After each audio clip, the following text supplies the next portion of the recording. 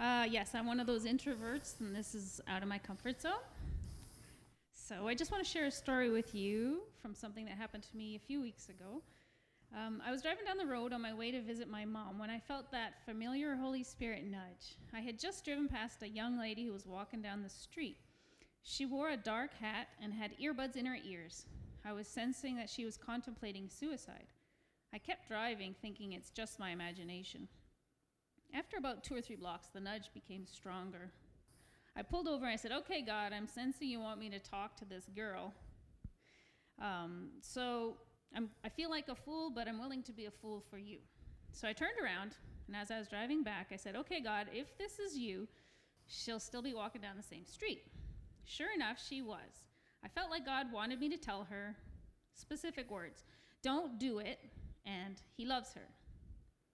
I rolled down my window and I pulled up beside her. She pulled her earbud out of her ear. I don't recall the exact conversation word for word, but just try to picture this.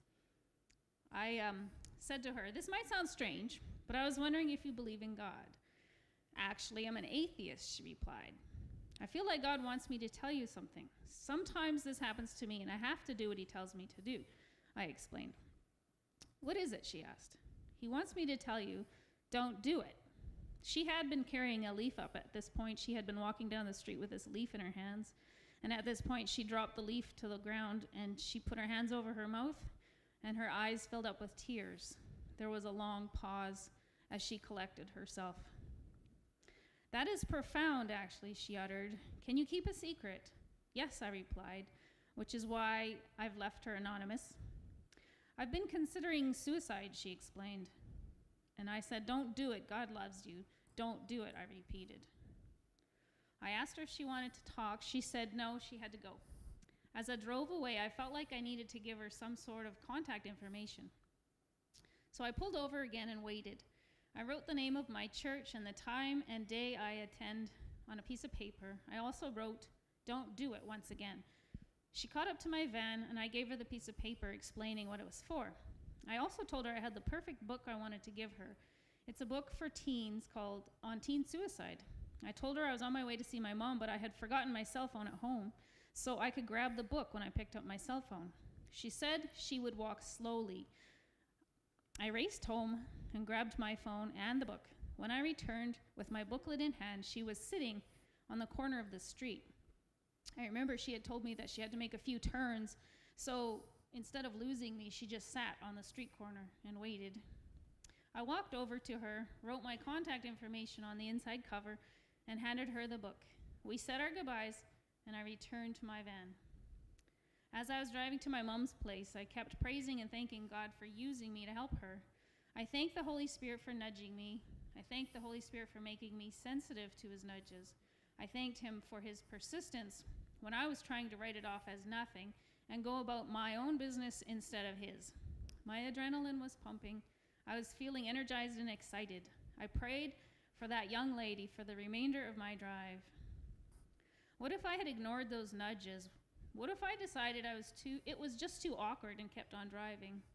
What if I decided I was too busy or thought I was just imagining the whole thing? Because of my willingness to be obedient, regardless of how I felt, that young lady's day has been dramatically impacted. She's never going to forget this.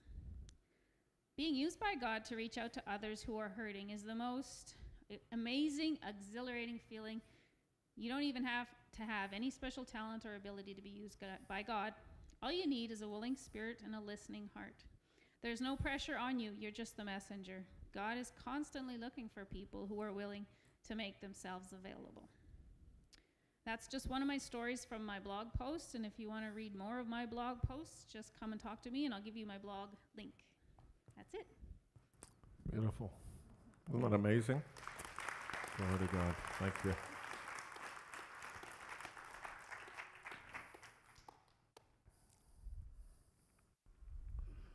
Need to be very careful to listen and respond to the nudges of the Holy Spirit. We are people of the Spirit. And God's plan for us and desire for us is to walk in the Spirit and and to be led by the Spirit.